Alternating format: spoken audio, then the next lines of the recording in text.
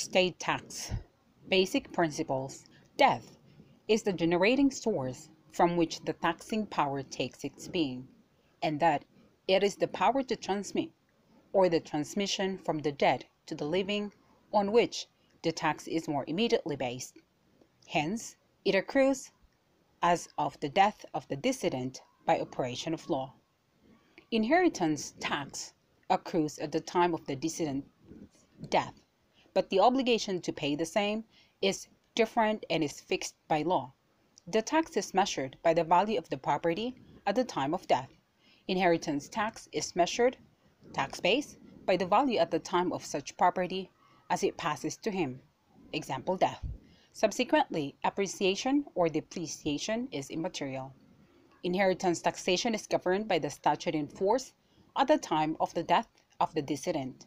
Tax laws cannot be given retroactive effect unless they explicitly provide for it.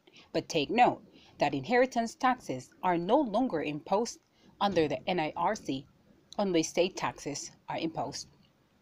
Definition: estate tax is a tax on the 1. Right to transmit property at death and on certain transfers by the decedent during his lifetime, or 2. Those which are made by the law equivalent of testamentary dispositions. There must be a transfer of ownership or quantifiable interest or economic benefits from the decedent to the living person. Nature: state tax is not a direct tax on property, neither it is a capitation tax.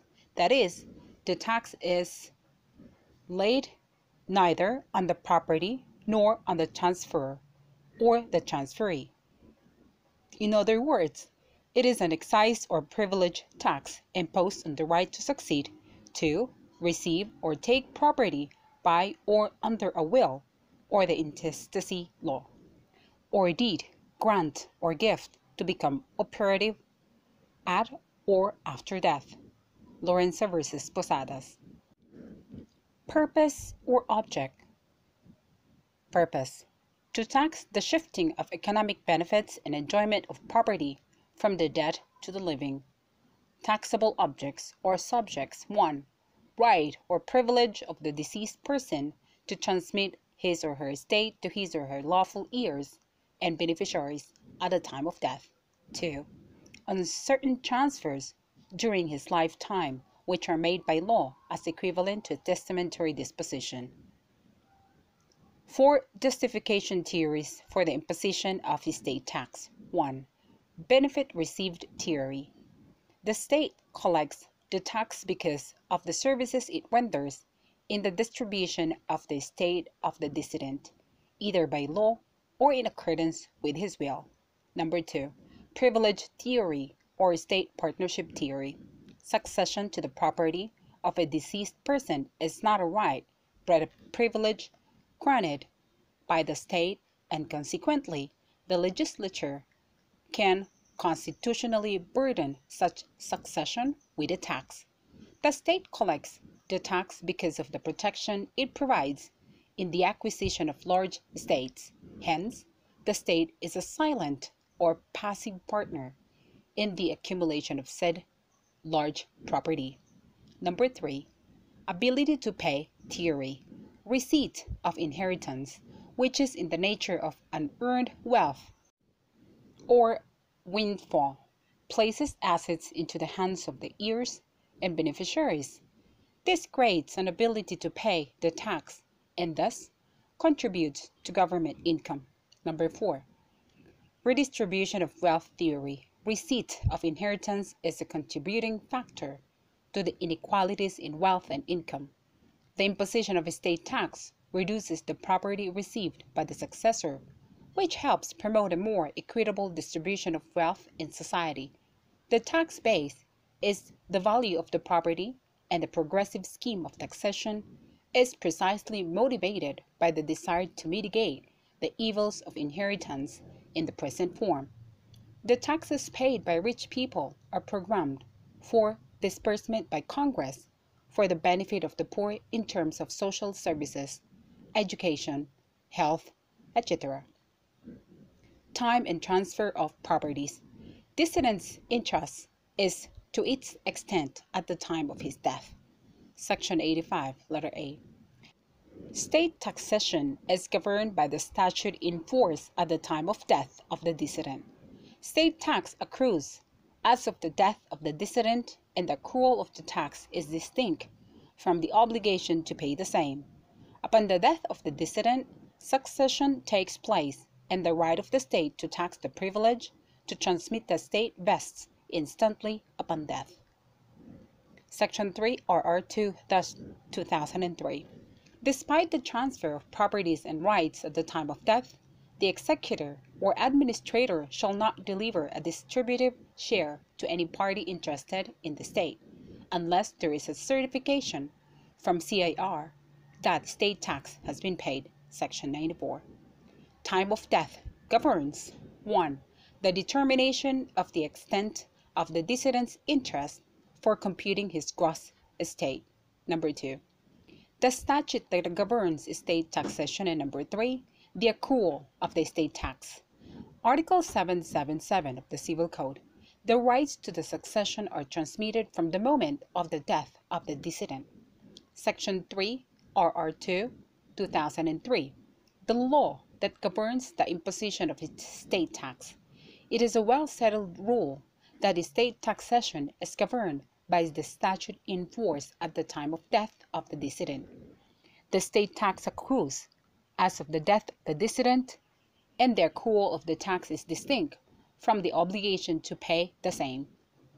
Upon the death of the decedent, succession takes place, and the right of the state to tax the privilege to transfer or transmit the estate vests instantly upon death.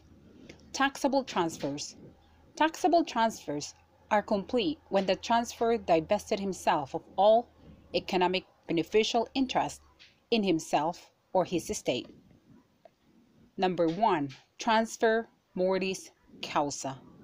Gratuitous transfers that takes effect after death, either testate or intestate.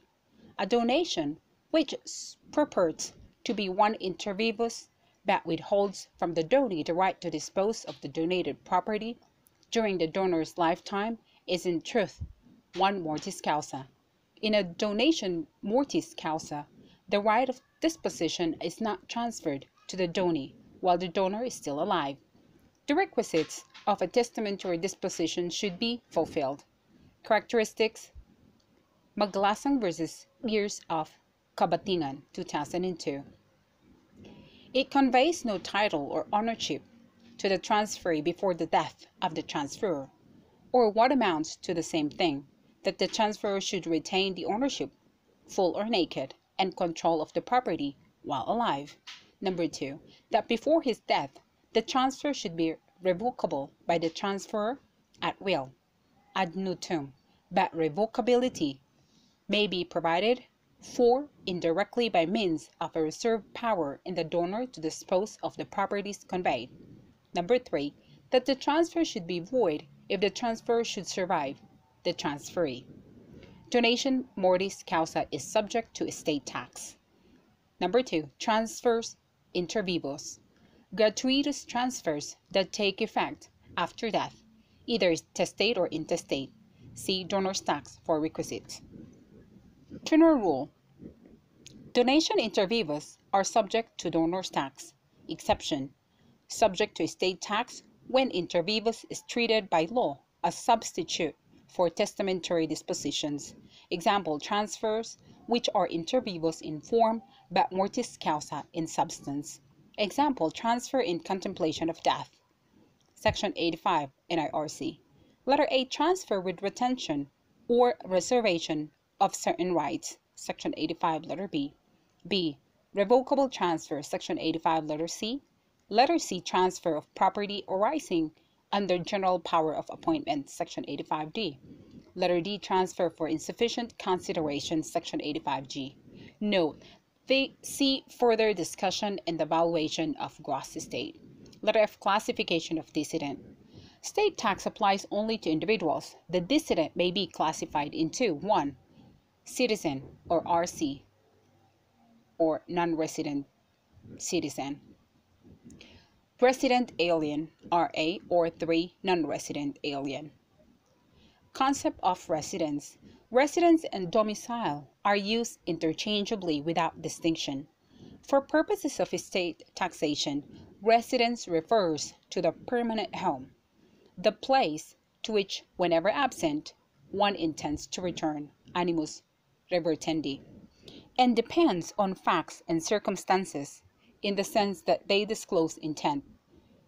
It is therefore not necessarily the actual place of residence. Corey versus Tan Corey, 1956. Situs of intangible personal properties. General rule.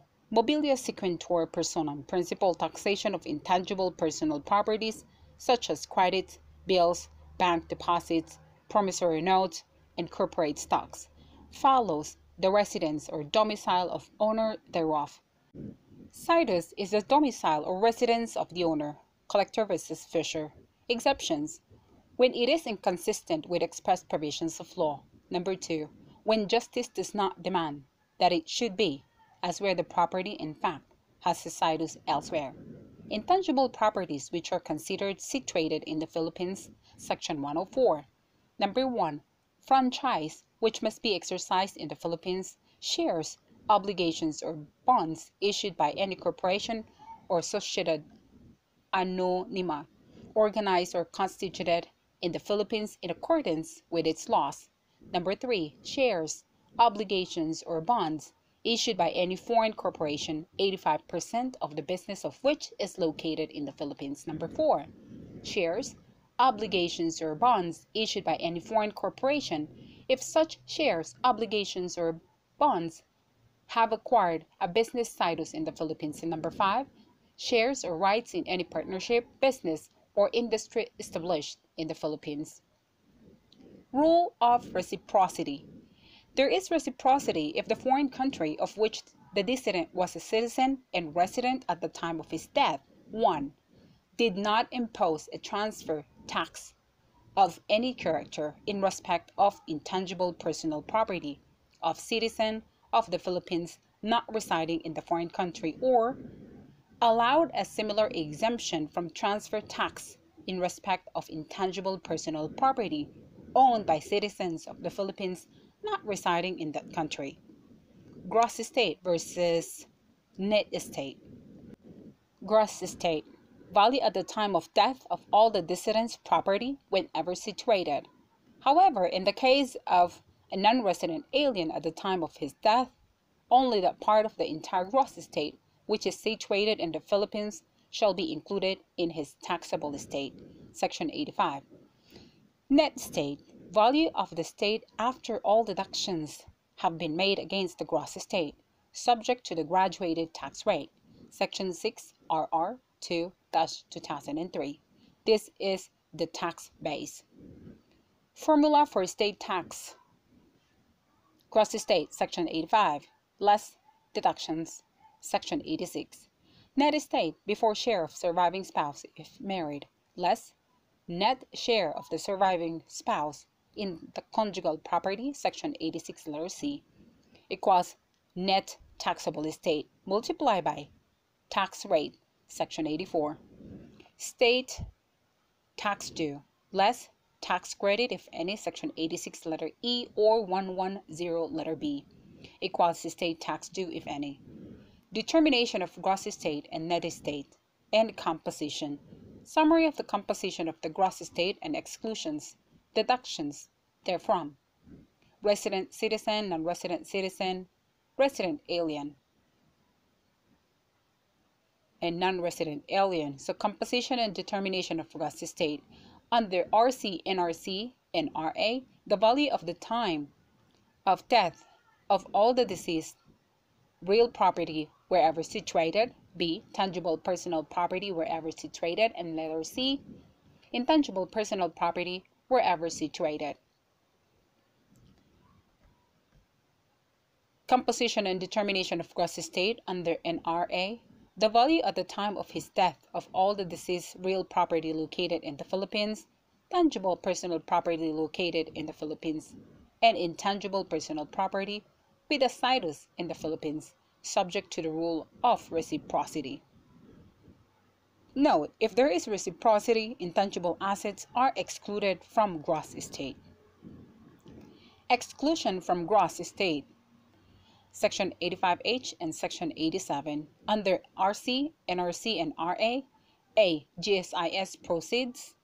B. Accruals from SSS. C. Proceeds of life insurance where the beneficiary is irrevocably appointed. D. Proceeds of life insurance under a group insurance taken by employer. And letter E. War damage payments and benefits received from U.S. Veterans Administration. F. Transfer by way of bona fide sales.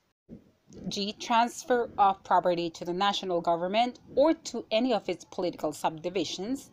H. Separate property of the surviving spouse. I. Merger of usufruct in the owner of the naked title. J. Properties held in trust by the decedent. Transmission of inheritance or legacy by fiduciary, heir or legatee to the fideikommissary. K. Transmission from the first heir, legatee, or donee in favor of another beneficiary in accordance with the desire of their predecessor. Not donee but don. In favor of another beneficiary in accordance with the desire of their predecessor. L. Acquisition and or transfer expressly declared as not taxable. M.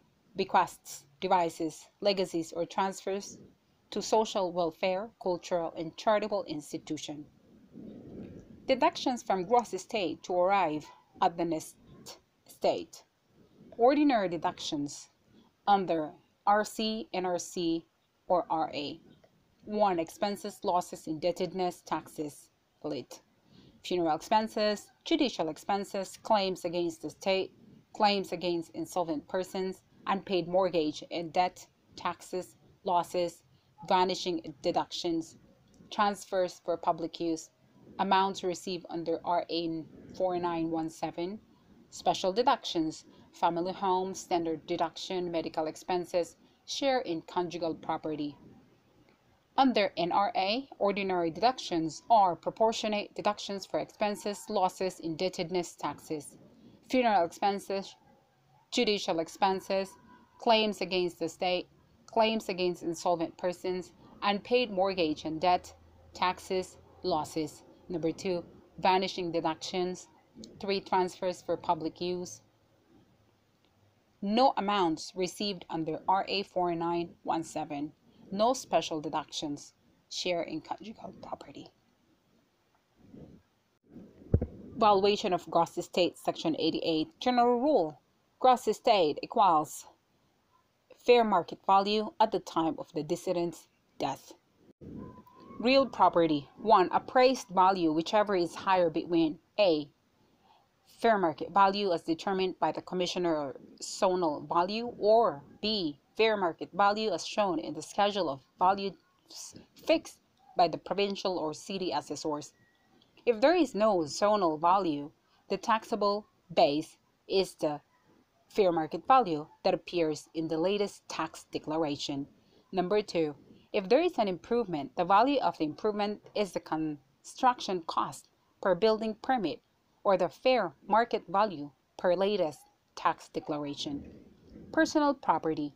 1. Fair market value at the time of death, if none, acquisition cost for recently acquired properties or the current market price for the previously acquired properties. Section 40, letter B. Number 2. Stocks, bonds, and other securities. A.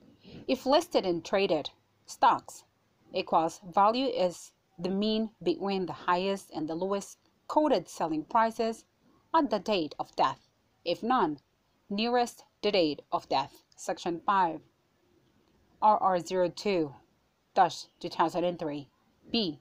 If unlisted stocks, ordinary common shares, book value at the time of death, or preferred shares, par value. Note: bonds, mortgages, and certificates of stocks are taxable at the place where they are physically located. Number 3. Proceeds of life insurance with revocable beneficiary. Face value of policy, not cash surrender value. right to usufruct, use of habitation, and annuity. 1. Probable life of the beneficiary in accordance with the latest basic standard mortality table shall be taken into account. Items to be included in gross estate. Items to be included in the gross estate, Section 85. 1. Property owned by the decedent actually and physically present in his estate at the time of its death. Number 2. Decedent's interest. Number 3. Properties not physically in the state, such as A. Transfers in contemplation of death. Section 85B. B. Transfers with retention or reservation of certain rights, Section 85B. C. Revocation transfer, Section 85C. D. Property passing under general power of appointment, Section 85D. Letter E. Transfers for insufficient consideration, Section 85G. F. Proceeds of life insurance, Section 85E. G. Claims against insolvent persons and capital of the surviving spouse, Section 85H. Property owned actually and physically. This includes properties and interests in properties possessed, such as land, buildings, shares of stock, vehicles, bank deposits, etc. The decedent is actually and physically in possession of. Decedent's interest, Section 85, letter A. This includes any interest having value or capable of being valued, which is owned by the decedent existing at the time of death, such as dividend declared on or before death, but is received by the estate after death, partnership profits which have accrued before his death, but received after death. This also includes those transferred by the decedent at the time of his death. Note, when decedent had relinquished his interest before his death, he could not be deemed to have transmitted interest in such property at his death.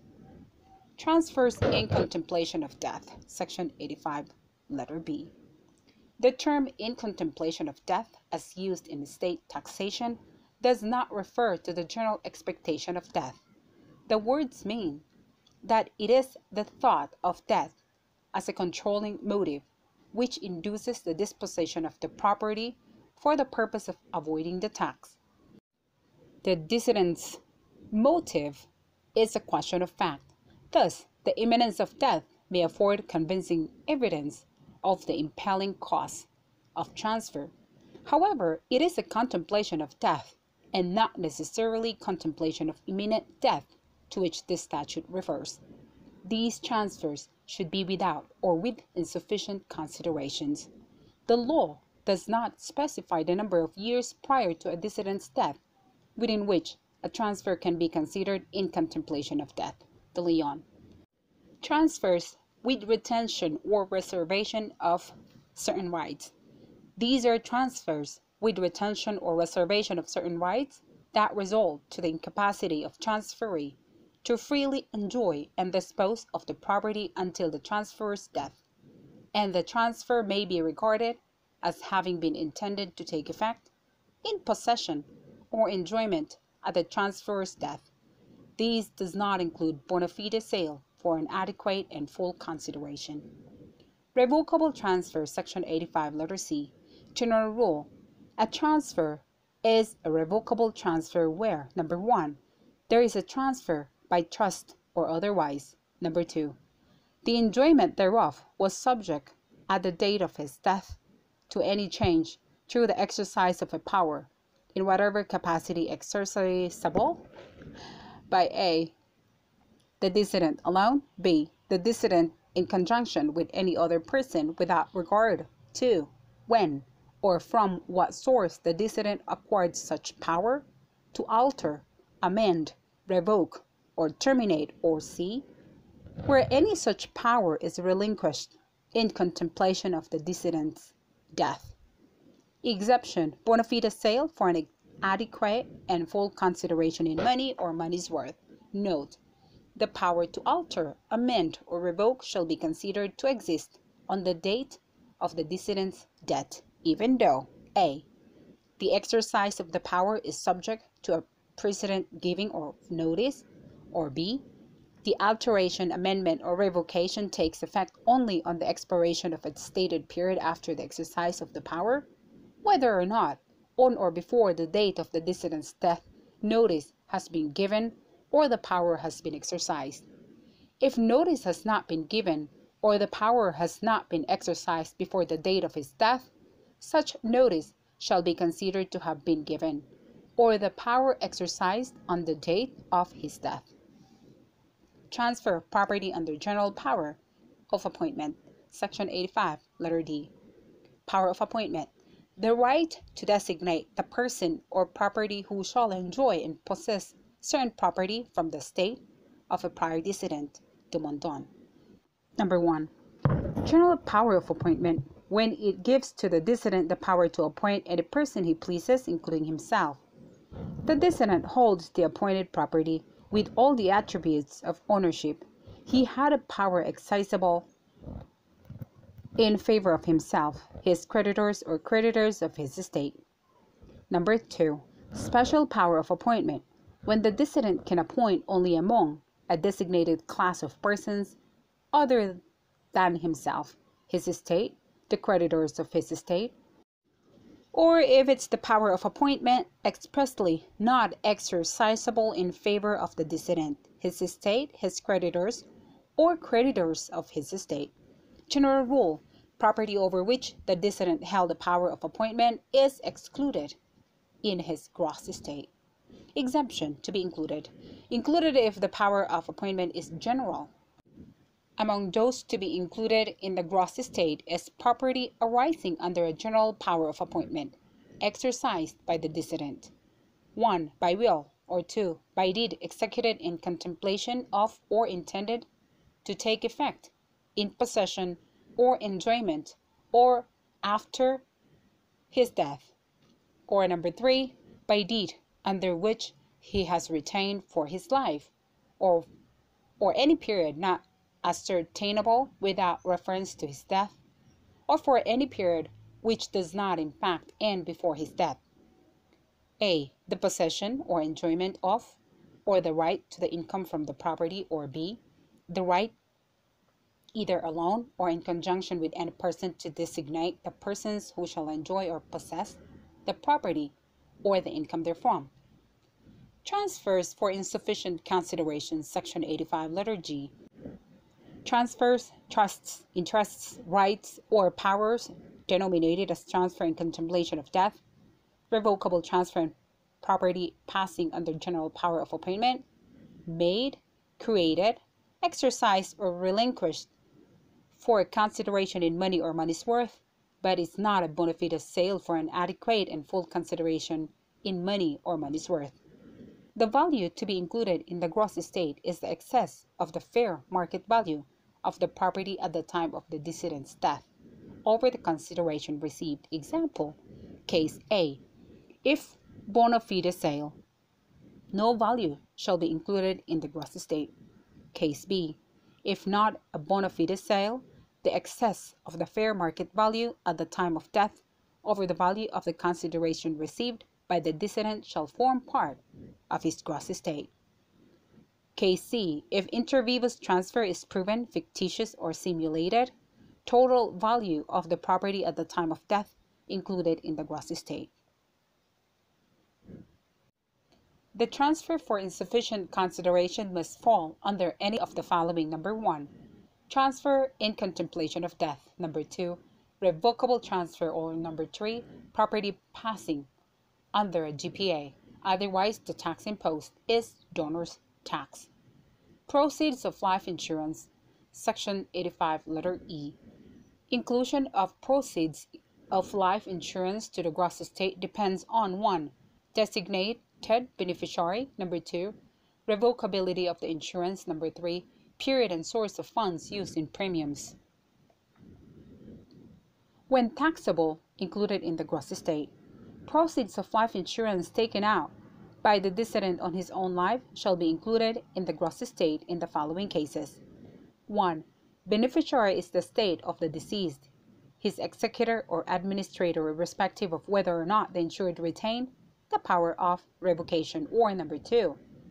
Beneficiary is other than the decedent's estate, executor or administrator, when designation of beneficiary is not expressly made irrevocable. Note, under the Insurance Code of 1978, if not clear or silent, the designation of the beneficiary is presumed to be revocable, hence includable in the decedent's gross estate.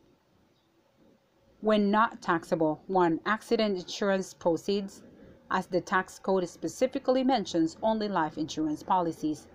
Number 2. Proceeds of a group insurance policy taken out by a company for its employees. Number 3. Amount receivable by any beneficiary irrevocably designated in the policy of insurance by the insured. The transfer is absolute and the insured did not retain any legal interest in the insurance. Number 4.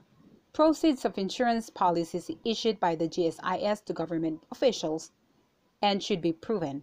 As a rule, regardless of the amount the debtor is unable to pay, the full amount of the claim against the insolvent person should be included in the gross estate of the decedent. The portion of the claim which is not collectible should be allowed as a deduction from the gross estate. Capital of the surviving spouse, Section 85, letter H. It is not part of the gross estate of the deceased spouse. Deductions from estate. Employees which are exempt from all taxes, PD 1146. Benefits accruing under the SSS law, RA 1161. Proceeds of life insurance payable to heirs of deceased members of military personnel, RA 360. To determine the conjugal or separate character of proceeds, the following factors are considered. 1. Policy was taken before marriage. Source of funds determines ownership of the proceeds of life insurance. Number 2. Policy was taken during marriage. A. Beneficiary is the estate of the insured. Proceeds are presumed conjugal. Hence, 1/2 share of the surviving spouse is not taxable. Letter B. Beneficiary is third person. Proceeds are payable to beneficiary even if premiums were paid out of the conjugal.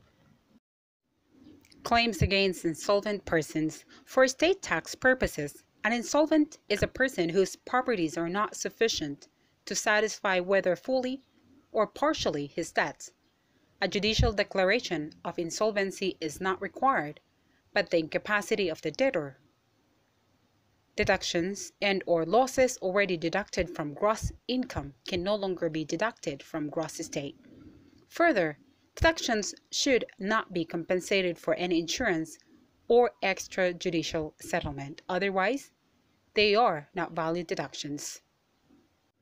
Ordinary deductions. A. Expenses, losses, indebtedness, and taxes, etc. or elite. Funeral expenses, Section 86, letter A, number 1, letter A. Actual funeral expenses shall mean those which are actually incurred in connection with and before the interment or burial of the deceased, and 2. Must be paid out of the estate and not by another person or out of contributions from friends and relatives. These must be duly supported by receipts or invoices or other evidence to show that they were actually incurred. They include A. The mourning apparel of the surviving spouse and the unmarried minor children of the deceased bought and used in the occasion of the burial. B. Expenses for the deceased wake, including food and drinks. Letter C. Publication charges for death notices. D. Telecommunication expenses incurred in informing relatives of the deceased. E. Cost of burial plot, tombstone, monument, or mausoleum, but not their upkeep. In case the deceased owns a family estate or several burials lots, only the value corresponding to the plot where he is buried is deductible. F. Interment and/or cremation fees and charges, and G. All other expenses incurred for the performance of the rites and ceremonies incident to interment. Limitation. Allowable deduction is not to exceed $200,000, and whichever is lower of A. The actual funeral expenses, whether or not paid up to the time of interment, or B. An amount equal to 5% of the gross estate. The unpaid portion of the funeral expenses incurred, which is in excess of the 200,000 threshold, is not allowed to be claimed as a deduction under claims against the state. Section 6, letter A, number 1 of RR 02-200. Not included are expenses incurred after the interment, such as for prayers, masses, entertainment, or the like, are not deductible. Number 2. Any portion of the funeral and burial expenses borne or defrayed by relatives and friends of the deceased are not deductible. 3. Medical expenses as of the last illness will not form part of the funeral expenses but should be claimed as medical expenses. Section 6 RR 2-2003. Illustrations. Letter A. If 5% of the gross estate is 220,000 and the amount actually incurred is 215, the maximum amount that may be deducted is only 200,000. If 5% of the gross estate is 100,000 and the total amount incurred is 150, where 20,000 thereof is still unpaid, the only amount that can be claimed as deduction for funeral expenses is 100,000. The entire 50 excess amount consisting of 30,000 paid amount and 20 unpaid amount can no longer be claimed as funeral expenses. Neither can the 20,000 unpaid portion be deducted from the gross estate as claims against the state. Judicial expenses of testamentary and intestate proceedings. Expenses allowed as deduction under this category are 1. Those incurred in the inventory taking of assets comprising the gross estate, their administration, the payment of debts of the state, as well as the distribution of the estate among the heirs. In short, these deductible items are expenses 2. Incurred during the settlement of the estate but not beyond the last day prescribed by law or the extension thereof. For the filing of the state tax return, Section 86, letter A, number 2, RR 2-2003.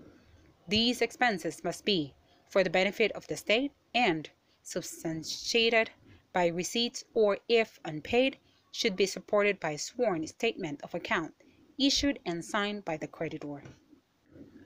Judicial expenses may include 1.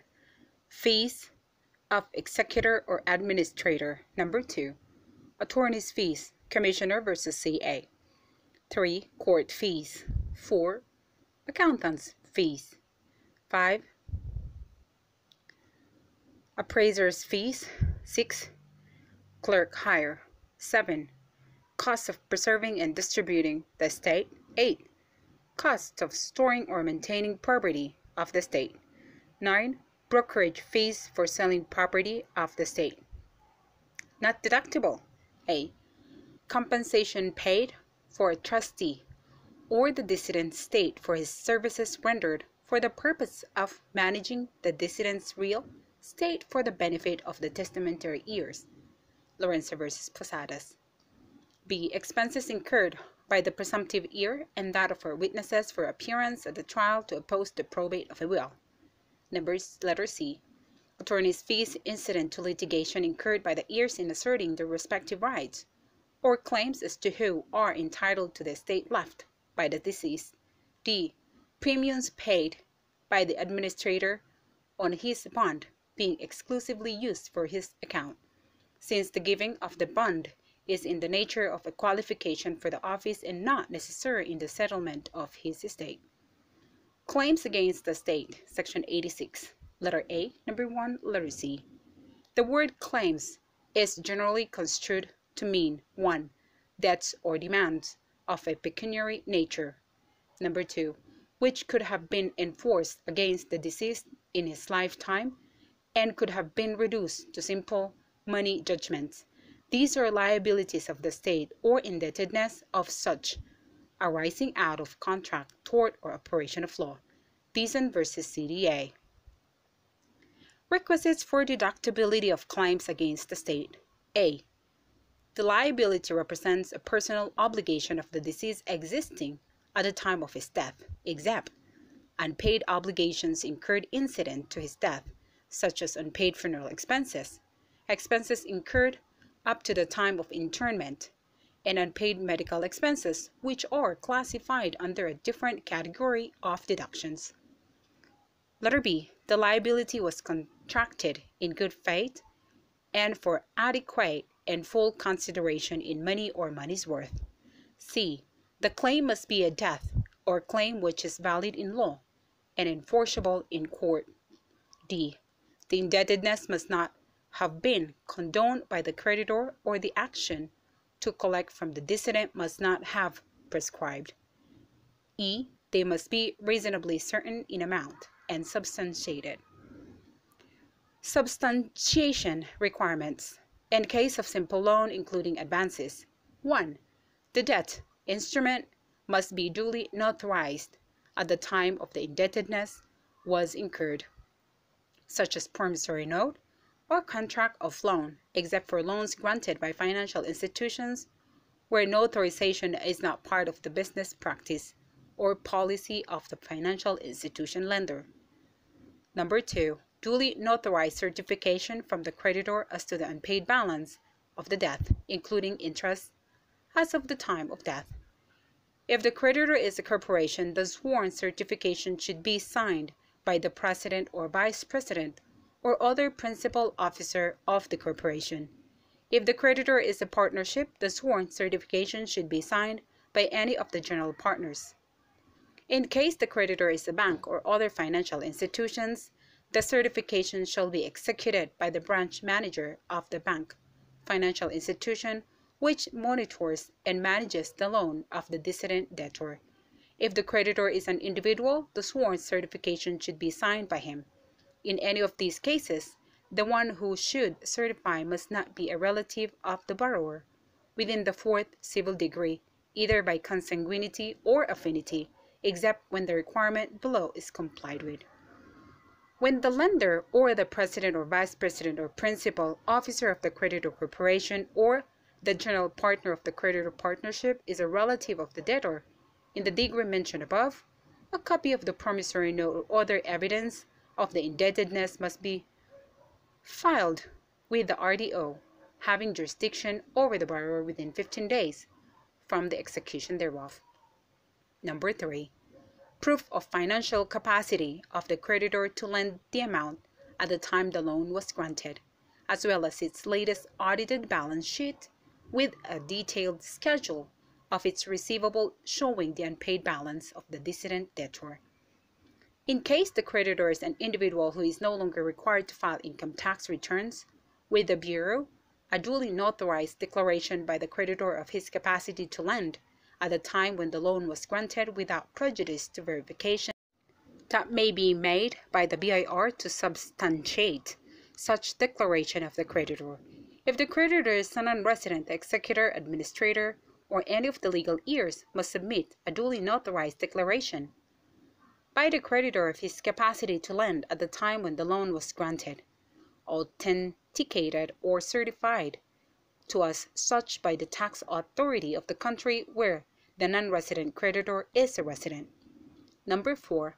A statement under oath executed by the administrator or executor of the estate reflecting the disposition of the proceeds of the loan if it was contracted within 3 years prior to the death of the decedent. If the unpaid obligation arose from purchase of goods or services, 1. Pertinent documents evidencing the purchase of goods or service such as sales invoice, delivery receipt for sale of goods, or contract for the services agreed to be rendered for sale of services as duly acknowledged, executed, and signed by the decedent debtor and creditor, and a statement of account given by the creditor as duly received by the decedent debtor. Number 2. Duly notarized certification from the creditor as to the unpaid balance of the debt, including interest, as of the time of death. Number 3. Certified true copy of the latest audited balance sheet of the creditor with a detailed schedule of his receivables showing the unpaid balance of the decedent debtor. Moreover, a certified true copy of the updated latest subsidiary ledger or records of the debtor decedent should likewise be submitted.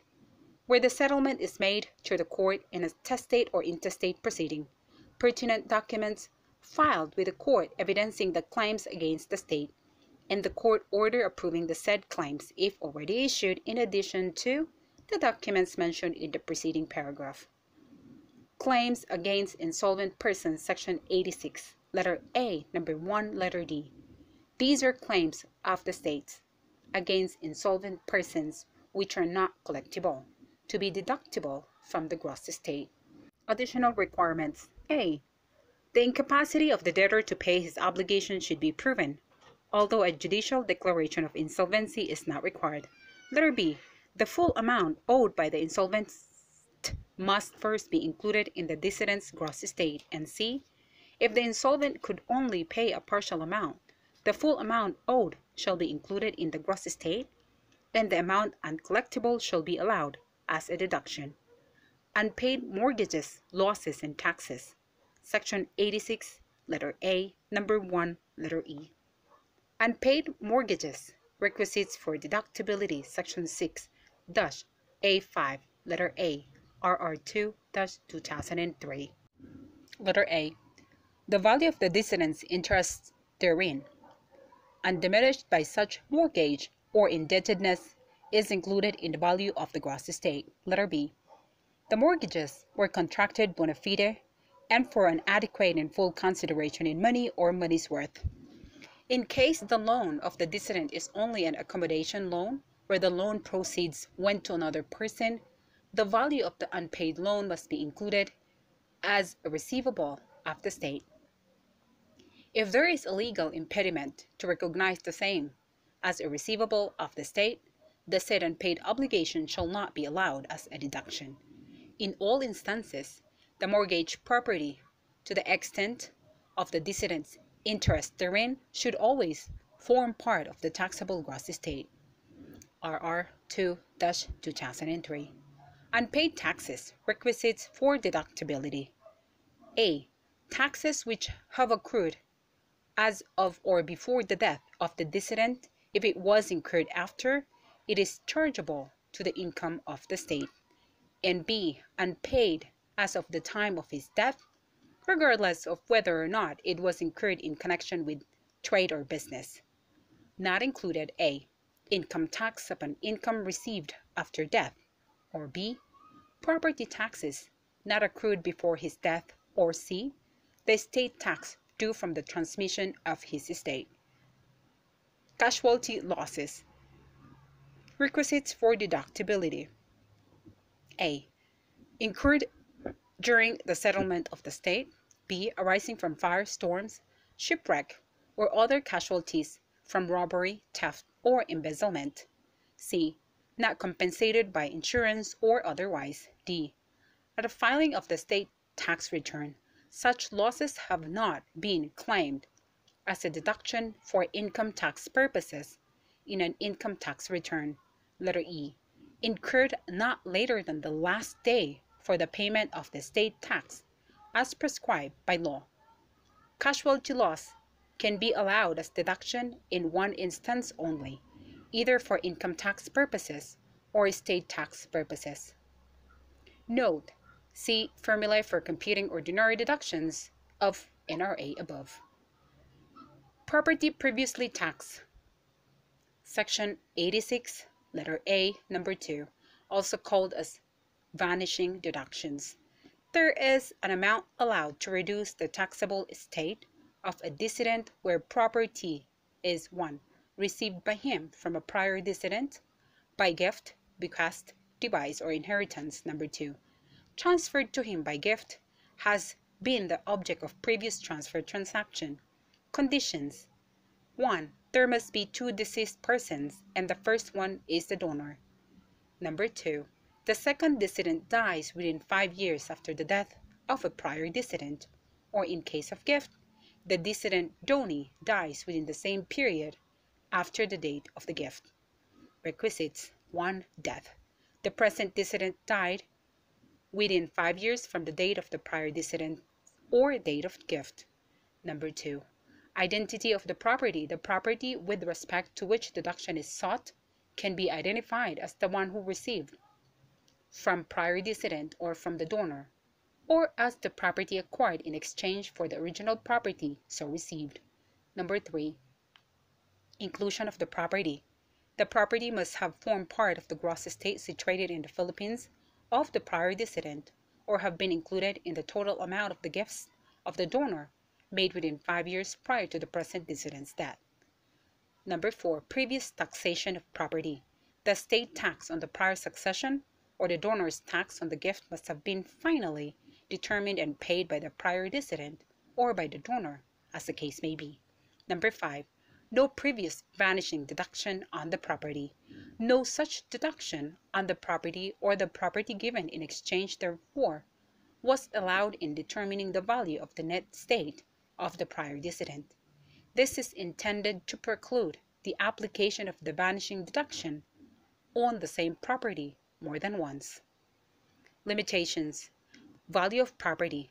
The deduction is limited by the value of property previously taxed or the aggregate value of such property if more than one item, as finally determined for the purpose of the prior estate tax or gift tax, or the value of such property in present decedent's gross estate, whichever is lower. Number 2. Deduction for mortgage or lien.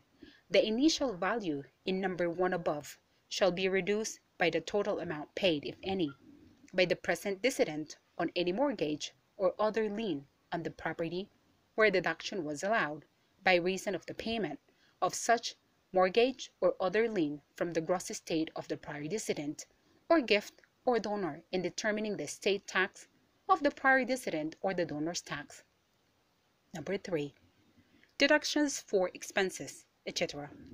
The value as reduced in number 2 shall be further reduced by an amount which bears the same ratio to the amounts allowed as deductions for a. Expenses, losses, indebtedness, and taxes, ordinary deductions, and b. Transfers for public use as the amount otherwise deductible for property previously taxed bears to the value of the decedent's gross estate. And number 4. Personage of deductions. The vanishing deduction shall be the value or final basis in number 3 multiplied by the following percentages. Rate 100% within 1 year prior to the death of the present decedent, 80% more than 1 year but not more than 2 years prior to the death of the decedent, 60% more than 2 years but not more than 3 years, 40% more than 3 years but not more than 4 years, and 20% more than 4 years but not more than 5 years prior to the death of the decedent. Formula for vanishing deductions. Please take note of the limitations above. Value taken of property less mortgage debt paid, if any, equals initial basis less proportionate deduction equals final basis multiplied by deduction rate. Vanishing deduction, proportionate deduction, initial basis over value of the GE for present decedent times elite plus TPU, whatever that is. Note, amount of vanishing deductions is not subtracted from the value of the CPG to determine the share of surviving spouse. It is deducted from the exclusive property of the decedent. Transfers for public purpose. Section 86, letter A, number 3. There are 1. Dispositions in the last will and testament or transfers to take effect after the death. Number 2. In favor of the government of the Republic of the Philippines or any political subdivision thereof for exclusively public purposes. The whole amount of all the bequests, legacies, devices, or transfers to or for the use of shall be deductible from gross estate. Number 3. Provided such amount or value had been included in the computation of the gross estate. Thus, there is no limitation for the amount to be deducted. Amounts received by heirs under RA 4917, an act providing that retirement benefits of employees of private firms shall not be subject to attachment, levy, execution, or any tax whatsoever. Section 86, letter A, number 7. Any amount received by the heirs from the decedent's employer as a consequence of the death of the decedent employee in accordance with RA 4917 provided that such amount is included in the gross estate of the decedent. These include retirement benefits from private firms with private benefit plan, if the retiring employee is 50 years old or older. This can only be once availed. B. Benefits granted in case of separation beyond the control of the employee. RA 4917 provides that retirement benefits of private employees shall not be subject to attachment, levy, execution, or any tax. Special deductions. Family home, Section 86, letter A, number 4. It is the dwelling house, including the land on which it is situated, where the husband and wife or a head of the family and members of their family reside, as certified to by the barangay captain of the locality. It is deemed constituted of the house and lot from the time it is actually occupied as the family residence, and is considered as such for as long as any of its beneficiaries actually resides therein. Articles 152 and 153 Family Code. Temporary absence from the constituted family home due to travel or studies or work abroad, etc., does not interrupt actual occupancy. The family home is generally characterized by permanency, that is, the place to which, whenever absent for business or pleasure, one still intends to return. Section 6, letter D, RR2-2003. It must be part of the ACP or CPG, or the exclusive properties of either spouse. It may also be constituted by an unmarried head of a family on his or her own property. Section 6, letter D. Citing Article 156 of the Family Code. For purposes of availing this deduction, a person may constitute only one family home. Requisites for deductibility. Section 6, letter D, letter B, RR2-2003. 1. The family home must be the actual residential home of the decedent and his family at the time of his death, as certified by the barangay captain of the locality. Number 2. The total value of the family home must be included as part of the gross estate of the decedent. Number 3. Allowable deduction must be in an amount equivalent to the current fair market value of the family home as declared or included in the gross estate, or the extent of the decedent's interest, whether conjugal, community, or exclusive property, whichever is lower, but in no case shall be shown exceed 1 million. Number 4. The decedent was married or, if single, was a head of the family. Number 5. Along with the decedent, any of the beneficiaries must be dwelling in the family home. Number 6. The family home, as well as the land on which it stands, must be owned by the decedent. Therefore, the fair market value of the family home should have been included in the computation of the decedent's gross estate. Beneficiaries of a family home. Number 1. The husband and wife, or an unmarried person who is the head of the family. And number 2. Their parents, ascendants, descendants, brothers and sisters, whether the relationship be legitimate or illegitimate, who are living in the family home and who depend upon the head of the family for legal support. Limitation 1 million. Under the train law, it is 10 million. And removal of the sine qua non condition for the exemption or deduction that the family home must have been the decedent's family home, as certified by the barangay captain of the locality. Under the train law on estate tax, it simplifies the estate tax schedule from a 6-bracket schedule with rates ranging from 5% to 20% to a single rate of 6% based on value of the net estate.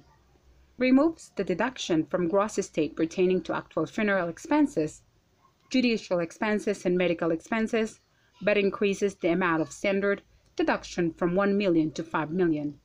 It retains the current deductions from gross estate pertaining to claims against the state, claims of the deceased against insolvent persons, unpaid mortgages, or any indebtedness, property previously taxed, transfer of public use, family home, and amount received by the heirs. RA 4917. It removed the deduction for non-resident states pertaining to expenses, losses, indebtedness, and taxes that provides for a standard deduction amounting to $500,000. It deletes the provision that requires executor, administrator, or any one of the heirs to include in the state tax return that part of the non-resident alien's gross estate not situated in the Philippines to be able to claim deductions. It repeals the provision requiring the filing of notice of death of the decedent by his or her executor, administrator, or any of the legal heirs within 2 months after the decedent's death. It deletes the phrase or where though exempt from tax, the gross value of the estate exceeds 200,000 pesos, emphasizing the need to file an estate tax return of the subject estate. It increases the amount of gross value of estate provided in state tax return that requires to be supported with a statement duly certified by a certified public accountant from 2 million to 5 million. It extends the period within which the state tax return should be filed from 6 months to 1 year from the decedent's death. It inserts an additional provision which provides for the payment by installment in case the available cash of the estate is insufficient to pay the total estate tax due. Payment shall be allowed within 2 years from the statutory date of its payment without civil penalty and interest. And finally, it removes the 20,000 limit on the amount of money that may be withdrawn from the bank account of the decedent without certification from the BIR, and allows for the withdrawal of any amount, but subject to a final withholding tax of 6%.